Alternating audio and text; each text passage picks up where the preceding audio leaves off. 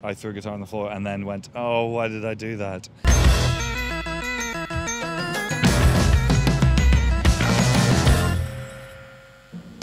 Oh, that's pretty good. This would be a double beat now. Hey everybody, I'm here in Austria, the place where I live now at Sbäm Fest, and I've met Frank Turner. Hello. How are you, sir? I'm much better than I was before we met. No, I'm good, thank you. Yeah. What a charmer. Thank you, mate. I know it's not your first time in Austria, you've been here several times, yes. But has it ever been so beautiful? I mean, once or twice, yes. I mean, but it's a very beautiful day and we're in a very beautiful place. And there's a very beautiful lineup on the stage today. So the 𝗬𝗛𝗅𝗚𝗧𝗏 are playing in the background. And I'm sad to be missing them, but we are about to do 4 more shows with them, so I will see them again. So it's okay. Yeah, it's a good day. It's a good day in my life. Good. We're going to talk about gear in this video. I'm really stoked. Which is great for you guys watching this if you're regular to the channel. But I wasn't expecting to talk to you about gear because I was expecting to talk about songs. So we can go there. We can do both. We can do anything. I spend more time talking about songs in interviews and less time talking about gear in general. And I like talking about gear because, for obvious reasons. Yeah, because it's shiny and new. And yeah, totally. Well, I built my own recording studio in the last 3 years, so I will be here for fucking I saw the video you did for Black Star, I believe. Oh, yeah. Where you're in this little cool hut. Yeah, that's my hut. My wife calls it the mega shed, which arguably it is. It's the world's most expensive garden shed. But yeah, we're going to be tracking my next record there next month. Excellent. So I'm excited about that. Recently, with the latest album, you've gone electric, as it were.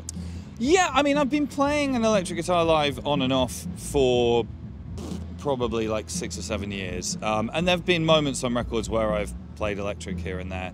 Bringing one into the live show, it wasn't quite the Judas moment that I was expecting. Do you know what I mean? But the most recent album I did was very consciously a punk rock record. Do you know what I mean? For which, not every song, but for a lot of it, I played electric guitar.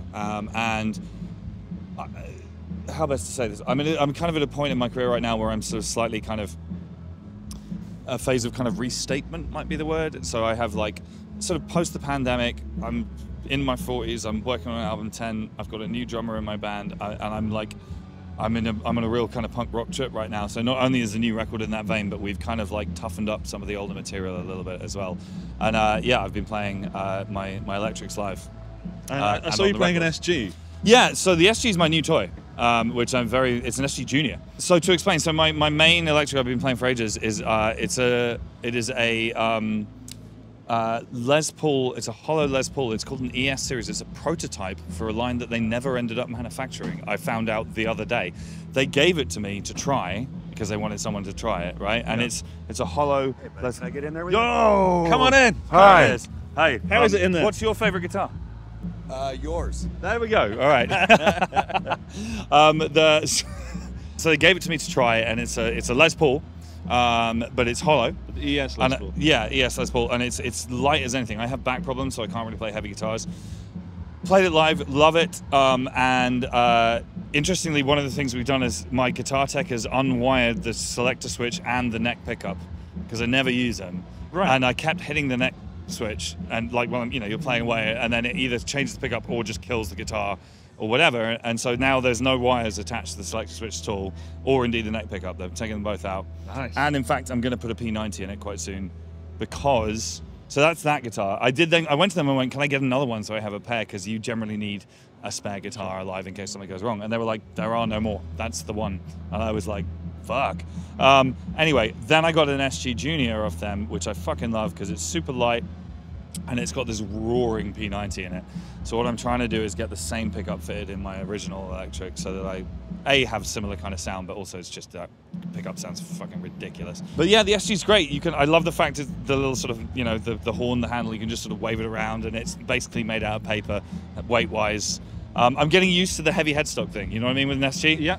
I let go of it and do this, and it goes whoop, and you're like, oh no. And the first show we did with it, I hadn't played it standing up yet. I played it sitting down, bought it, was like, this is fucking great, put the strap locks on it. First show I was like, come on, motherfuckers, where's my guitar? So now I've got used to it, but it's a classic SG problem. There's going to be a lot of people watching this who's going to say, buy a suede strap or put pennies in the cavity or and something. all that, yeah, or like, well, I've seen some people who will attach the strap to the headstock like you do on an acoustic kind of thing.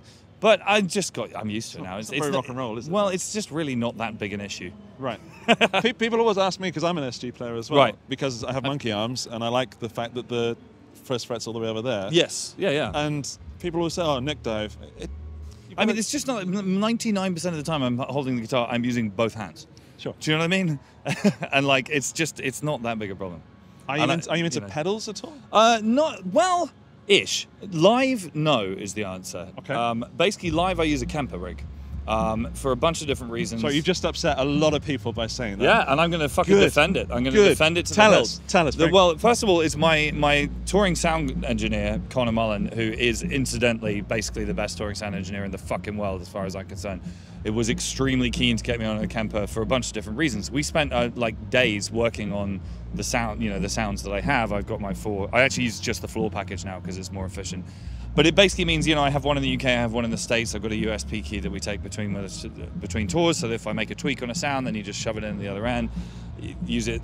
But I don't generally use them in the studio often, but if you do want to, it's like, there's my live sound. It's incredibly convenient, and essentially, I know some people are like tone maniacs and all the rest of it, but if you want to get technical about this, in the sound chain, every single moment of transition is a potential problem, whether it's, from strings to pick up to cable to mic. But then if you bring in as well, a microphone speaker thing, sure, you might, if you do it right, you might get a better tone. But the problem is like, if what you're doing every single day is loading into a different venue with a spec that you don't know, and all the rest, and then I basically play rhythm guitar in the middle of an extremely loud rock band, the Kemper does more than enough and is more reliable.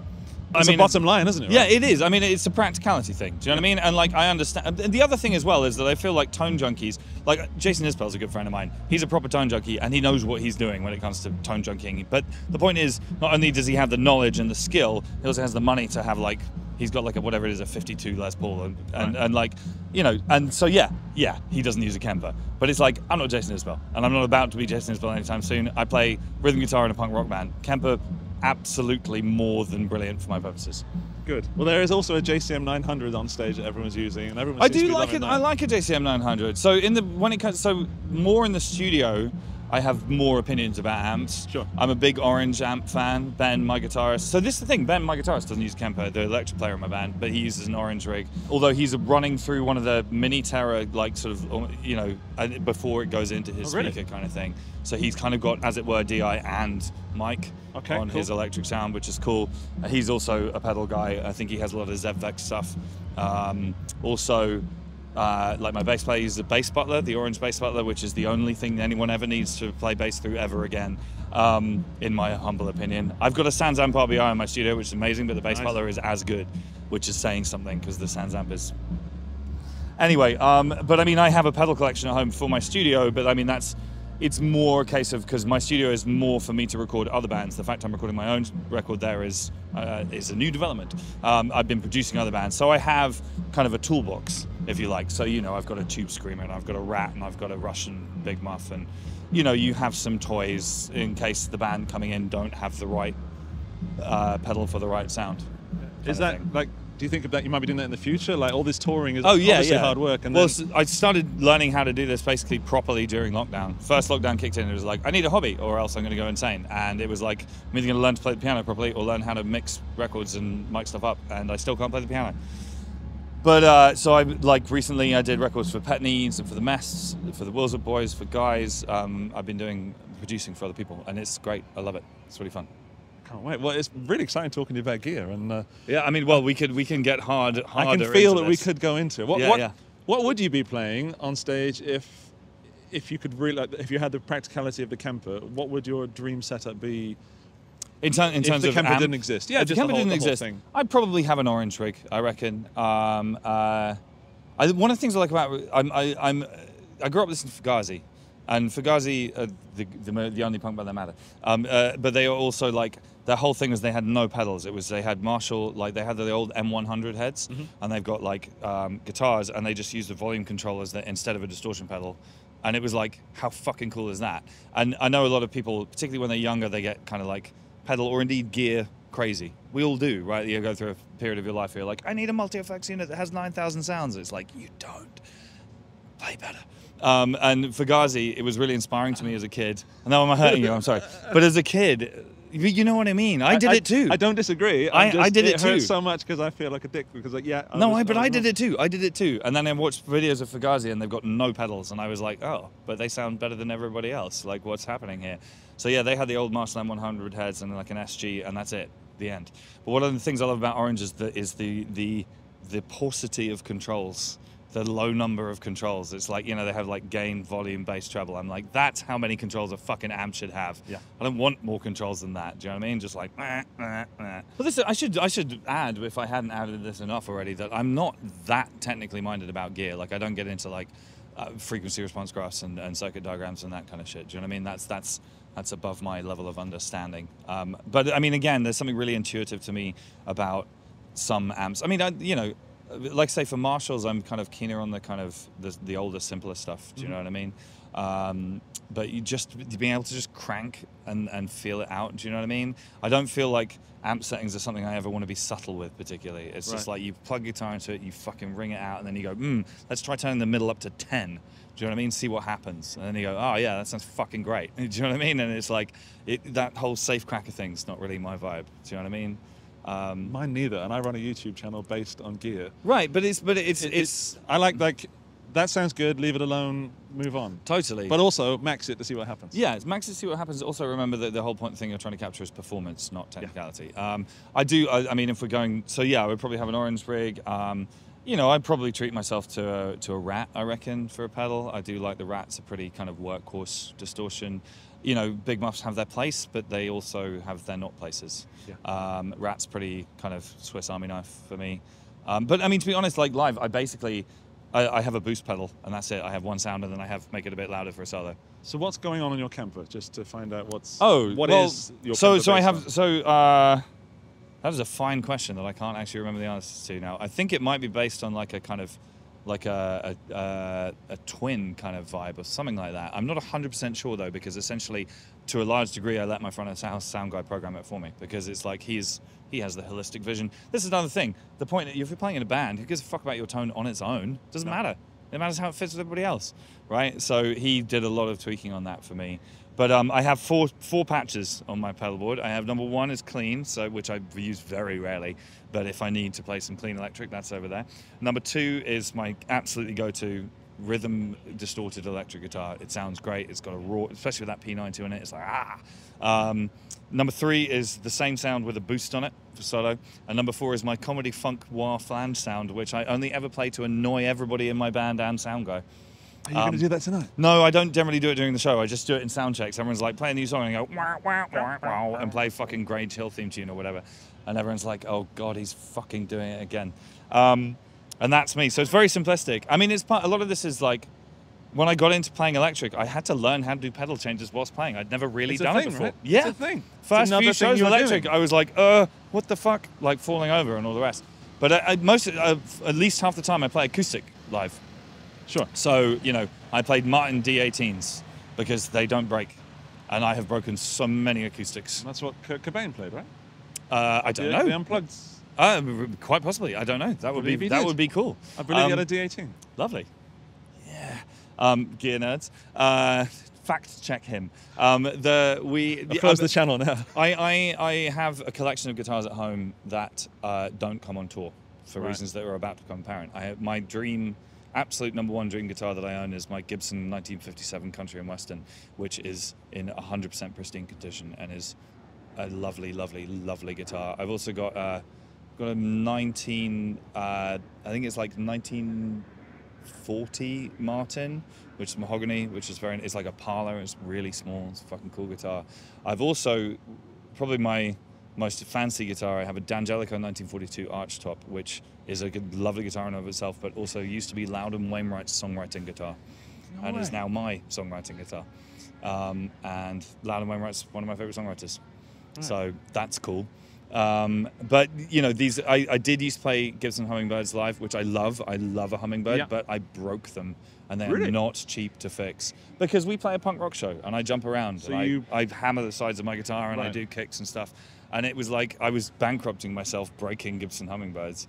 And my friend Chuck Reagan, who is here today with Hot Water Music, but he does solo stuff as well, and he plays the D18s, and I was kind of sobbing on his shoulder about how much money I was spending on fixing guitars, and he was like, "Oh, dude, play Martin D18s. You can't." He was like, "You can't break them." I have broken one. Right. Several strong statements in this video. I love it. I've broken one D18. Wow. Yeah, by throwing it on the floor when I was in a very bad mood, and I'm quite ashamed. My crew were just like, "Oh, for God's sake!" And it did then get fixed, thankfully, by the luthier that we work with. Oh, good. Well, I hope you don't break any tonight. No. Actually, no. Let me take that back. I hope you kind of do, because I think that's cool. I don't know, man. There was a bunch of shit going wrong in that show, and there were some people in the crowd who were pissing me off and all the rest. As in, they were being uncool with each other, sort of thing. Right. And I was like, ah, and then immediately felt, I'm really not in the whole kind of throw TVs out of the window kind of school of thought. It's bullshit. But I threw a guitar on the floor and then went, oh, why did I do that? And my guitar tech just laughed at me as I walked off stage. It was like, you silly prick. Which took the sting out of the situation. Good. Let's say that. Anyway, none of that tonight. We'll just have a good rock and roll show. Good show, good songs, good people. We've been out in the crowd already. They seem like lovely people. Awesome. They help for a good time. Definitely. Sun is shining. Hope it stays that way. Yeah. And, well, it'll go down, hopefully, at some point, roughly that's around a good point, yeah. Let's hope it does go down. And comes back up again. Yeah. Sometime tomorrow, roughly. This has got extremely philosophical. It has. All right. Thank you for your time. My pleasure, It's man. been a real pleasure. Yeah, good stuff. We got don't break those SGs. Yeah. Yeah, we'll fill you in with the Kemper settings at some point. I know that's what you want. So I'm just pushing Jens because I can see his arm shaking, and I feel really sorry for him. And I wasn't going to mention it, but now I am. Thank you, Jens. Thanks for watching this video. And if you want to check out Frank's stuff, you should. There's links and things somewhere near this screen, down there probably. See you later. Cheers. Bye-bye.